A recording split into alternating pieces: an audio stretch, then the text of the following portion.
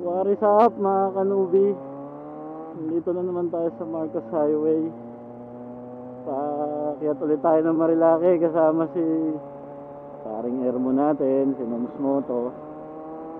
Sana hindi siya late masyado. Galing pa kasi ng Maynila eh. Ay puta na. Ay tayo na. Kalimutan ko magpalit ng visor. Naka-clear visor ako, nakakasilaw pa naman dito pag umaga. Ay kiraan lamang. Ay tara tayo, Shell Pugon.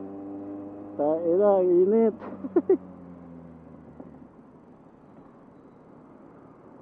Maraming tao.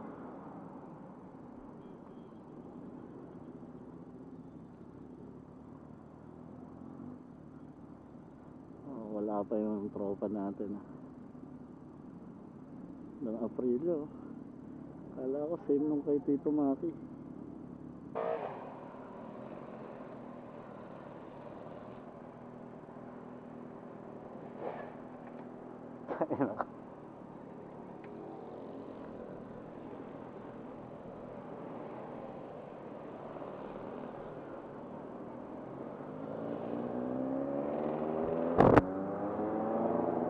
Yun. Sayang may kasabay sana tayo mga naka-Z1, kaya lang medyo malayo pa yata sila. Good morning. Akyat ulit tayo na Marilaque. Doon sa lugar na na-obvious na hindi tayo marunong magmotor. Lah, niwan tayo ni Hermon. Daming sasakyan, saka ano, hindi ako nakapagpalit ng visor. Ang hirap. Hopefully pala mamaya pag uwi daan tayo sa SBAS.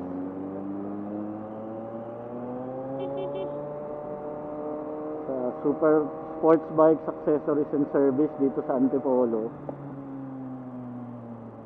Kasi hopefully meron ng gulong na gusto natin, may pakabit na natin. Kalbong-kalbo ni. Sobrang kalbo ng gulong, pwede ng pamporno. Brazilian tires. Brazilian tires na ako. Ay, tignan nyo. Akas ng loob nito ni Hermon ah. Well, alam naman natin yun dati pa. Ay, naipit na naman ng yag balls ko.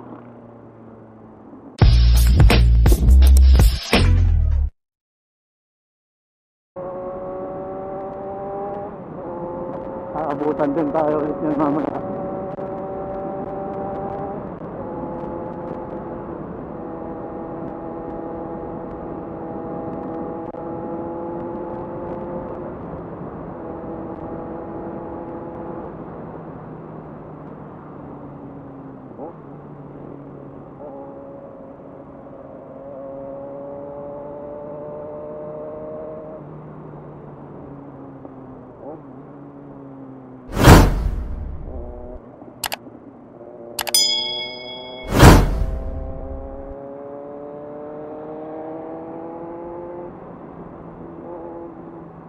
Feeling mo, antulin mo eh, no?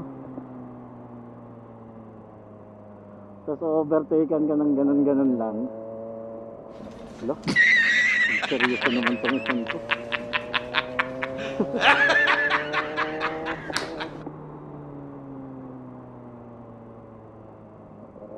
Ayoko to, may lupa dito. Hindi dito okay sa kalbo kong gulong.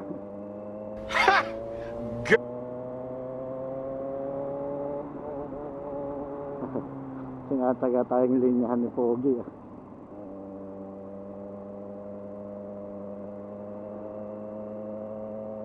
Hindi ko naman masunod.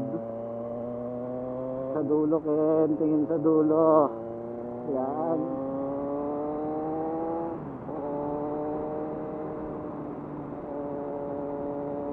Bagal pa pero kahit pa paano. At least feeling ko nag-i-improve. O feeling ko lang yun. Si Kilo pa. Matulin. Wala pala yung mga tropa natin, scooter boys.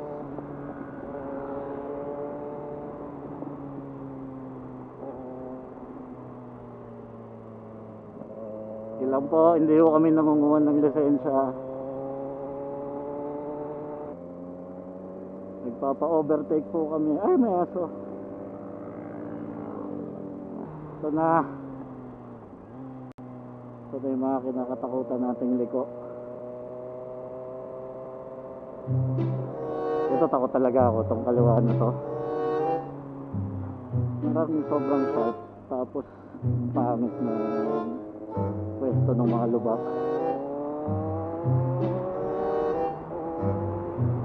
Saka to, itong isang pakanan na to.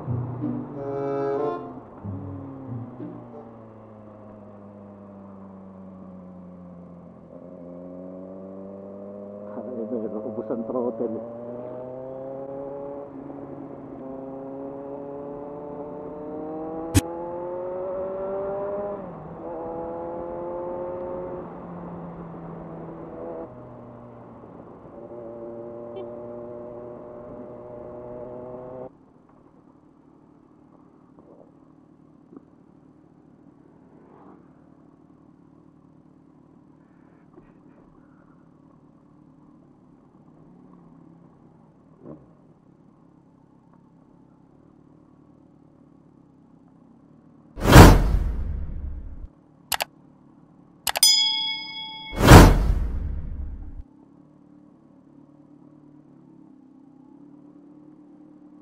Six and a half hours later.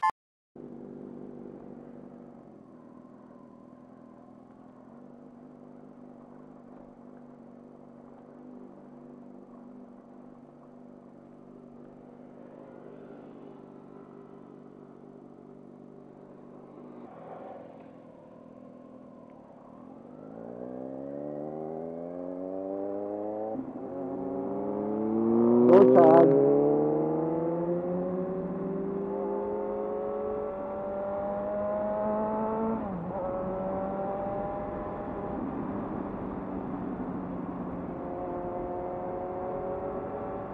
Naglaro na yung dalawa. Hindi, naghintay. Pwede naman kayong mauna.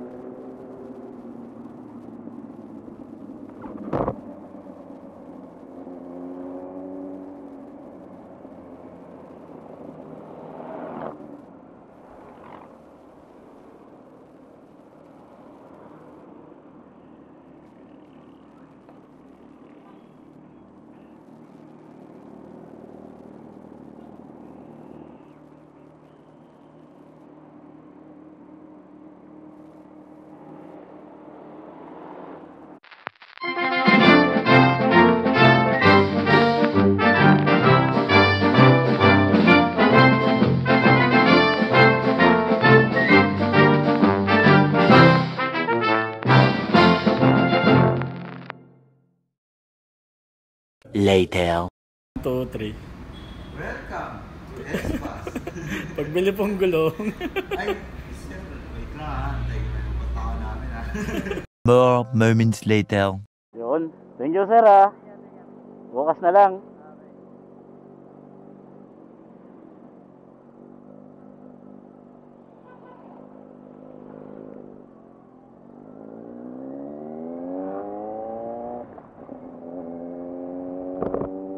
Yun na, mga kanubi. Kapagpalit na tayo ng gulong sa wakas. Nakaano na tayo. Pirelli Diablo Supercorsa SC2. Wow! Ang gulong na mahal pero madaling maubos. Testing lang. Baka gumaling tayo eh. Dahil sa gulong na to. Asa pa.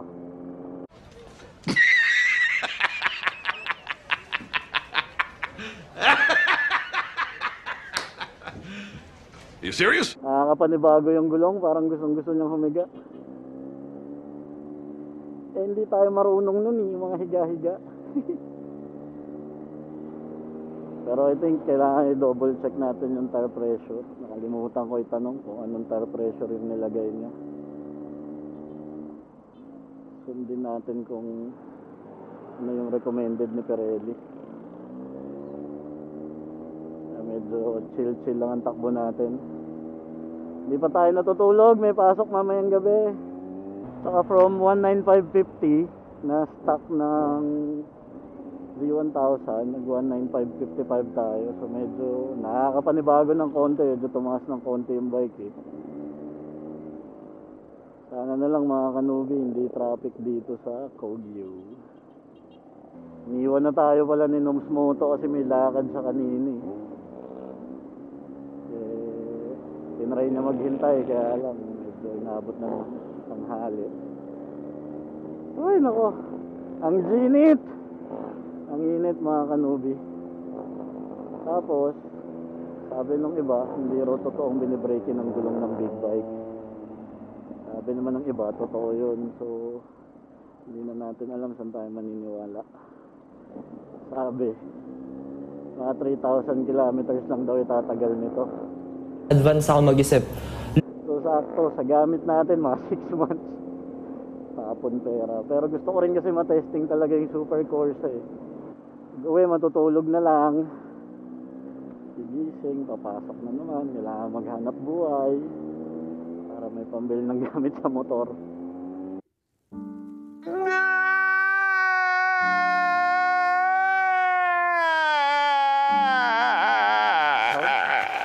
Nga pala no, doon tayo tayo kumuha ng gulong sa SBAS, Sports Bikes, Accessories and Service dito sa bandang Antipolo. Kung paakyat kayo ng Marilaque, madadaanan nyo siya.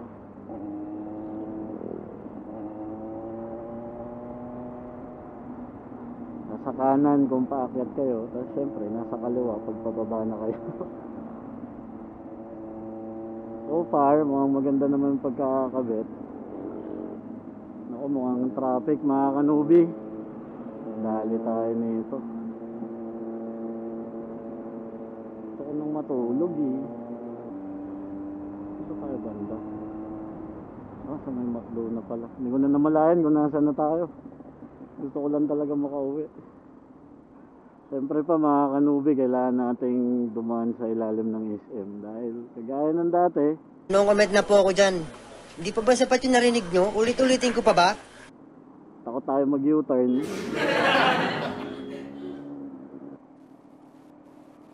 Bakit basa? Allergic tayo sa basa mga kanubi.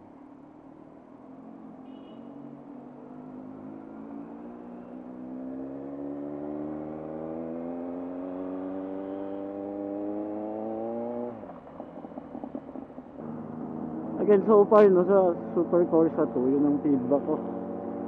Parang daling i-tip over nung bike. Parang pag iniisip mo siyang ihiga, gusto rin niya humiga. Actually, parang kahit ayoko ihiga, gusto niya humiga. At syempre pa mga kanubi, saan pa ba tayo magtatapos? kundi dito sa pinakasosyal na mall. Sa pinakasosyal na mall sa balat ng Cainta. Ang Santa Lucia East Grand Mall. Akala ko makakauwi ako ng maga ngayon. Gusto ko sanang magpamasahe. Pero tapusin na muna natin dito mga kanubi. Ride safe palagi. When you can, wear proper gear. Huwag nyo akong tularan kagaya ngayon. Naka-hoodie lang ako. Pero at the very least, sana mag-helmet tayo. Diba? Hindi natin na mabilang o ilang buwan ang sinalba ng helmet maliban pa sa it's the law. Yun lang mga kanubi, thank you, subscribe.